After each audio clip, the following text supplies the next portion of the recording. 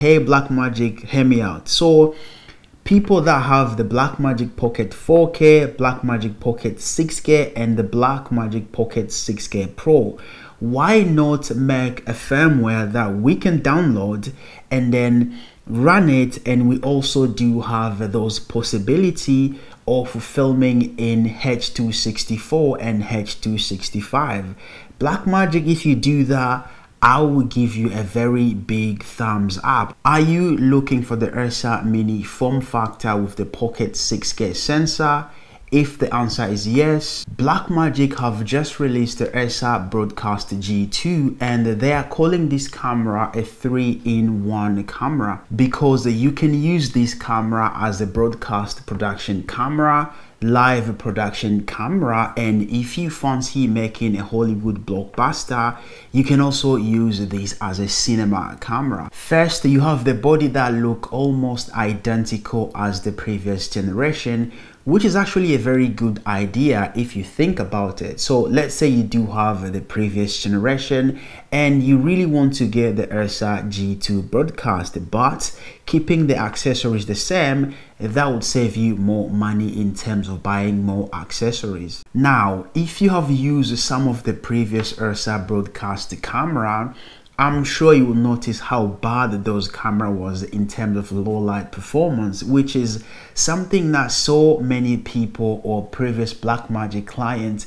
was complaining about. But now with the new model, you do have a 6K Super 35 sensor with dual native ISO at 400 and 3200, which means you can now shoot at any lighting condition without worrying about your image falling apart, which I think is one of these camera biggest advantage. And for people who used to say, I wish my Pocket 6K had SDI and so, I'm sure so many people will love the combination of the Pocket 6K sensor with everything that the Ursa body has to offer. This is actually a similar approach to what Sony have done when they took the A7S III sensor and made a new body and put that inside and called the whole thing Sony FX6, because they really wanted to give filmmaker more control and the ability to have more accessories on to their camera. So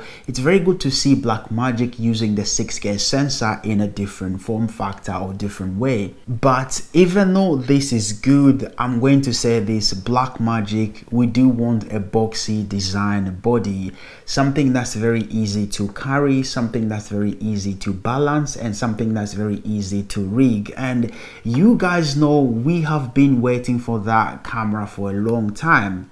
Anyway, the camera comes with a B4 lens mount installed, and the most interesting thing is actually how the camera crops in when using B4 lens. You only get 4K or UHD, and if you want to use this camera for cinema purpose or using it on set, and you do have a set of EF lenses, the camera comes with a spare EF mount which you can actually install and use and take advantage of that 6K sensor, which is a great option to include a lens mount, because you are giving those people who shoot commercial, music video or anything else that you see fit the ability to actually be able to use their lenses. Just like the previous Blackmagic G2 cameras, this camera sits very well on the shoulder, and all the ENG control, they are very accessible. When it comes to codec and their flexibility, we all love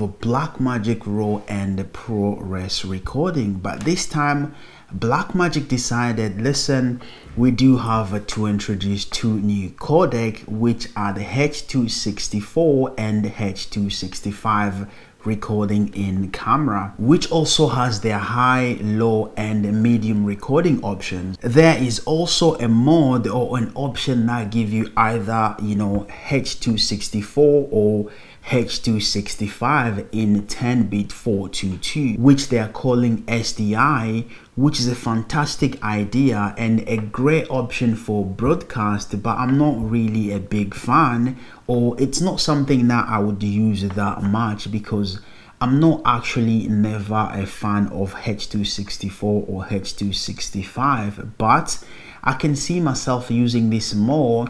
Let's say I'm shooting a podcast or any show that need a quick turnaround. So I can just get 10-bit 422 H.264 or H.265, grade it quick, and then send it for a quick upload. With those two new codecs, it's actually good to give creators more flexibilities, which is something that I tend to love Blackmagic for. But hey, Blackmagic, hear me out. So people that have the Blackmagic Pocket 4K, Blackmagic Pocket 6K, and the Blackmagic Pocket 6K Pro, why not make a firmware that we can download and then run it? And we also do have those possibility of filming in H.264 and H.265. Blackmagic, if you do that, I will give you a very big thumbs up. Also guys, comments below if you agree with me, or comments below if you think that is something that Blackmagic should do. Listen, there's so many things that I really want to know about this camera, and I'm actually looking forward to seeing more hands-on videos and comparison between the original G2 and the G2 Broadcast, especially with the difference in dynamic range. So the original G2 has a 15 stops of dynamic range, and the new G2 Broadcast only has a 13. Also, the difference between both sensors when it comes to image quality, and I want to see with my eyes how both camera render skin tone. If you ask me, and in my humble opinion, I will tell you this camera shine more as a broadcast camera because of all the control, Blackmagic broadcasting accessories combined with the B4 lens capability and Blackmagic hardware and software integration. But let's not forget, this camera is very affordable, and as a broadcast camera and a live production camera, for that price, listen, that is what you call a bargain. I also think since this camera is going to be used more as a broadcast camera, the rolling shutter can be an issue sometime, especially when you're filming sport, something that people are running fast and you need to kind of zoom in and out.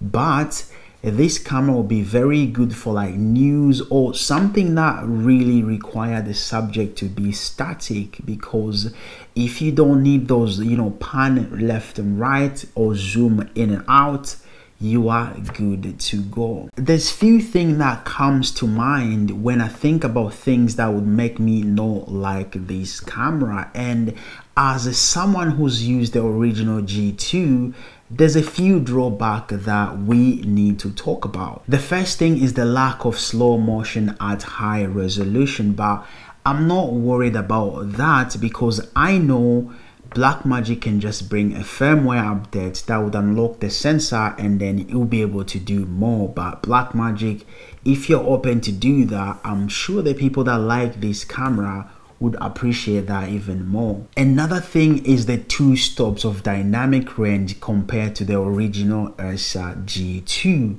But I guess this doesn't matter too much because listen, this is more of a broadcast camera, or people who buy it would prefer to use it more as a broadcast camera. But me as a DP, the more dynamic range, the better. And the last drawback to this camera to me is the tiny 4-inch screen. That's quite, when I film outside with the previous G2 that we used, it was not actually bright enough. And now that Blackmagic have decided to kind of redesign the camera, I was actually expecting for them to kind of make the screen more brighter, because I actually struggle to see outside, and I did use an external monitor and I was able to monitor everything correctly. But that might be me, or if you had the same problem, comments below. But Blackmagic, I would have loved, for you to just make that screen a bit brighter. But again, that is few thing. Also, Blackmagic mentioned that they have been waiting for the sensor, but the sensor have not been delivered. Dude, I don't know who's holding those sensors. We need those sensors because that could actually be the camera that we've been waiting for. And actually the fact that Blackmagic managed to say that on their live event, I kind of felt like I need to take that pressure away from them to give us that boxy design the camera. But Blackmagic, I'm counting on you. Anyway guys, thank you so much for watching.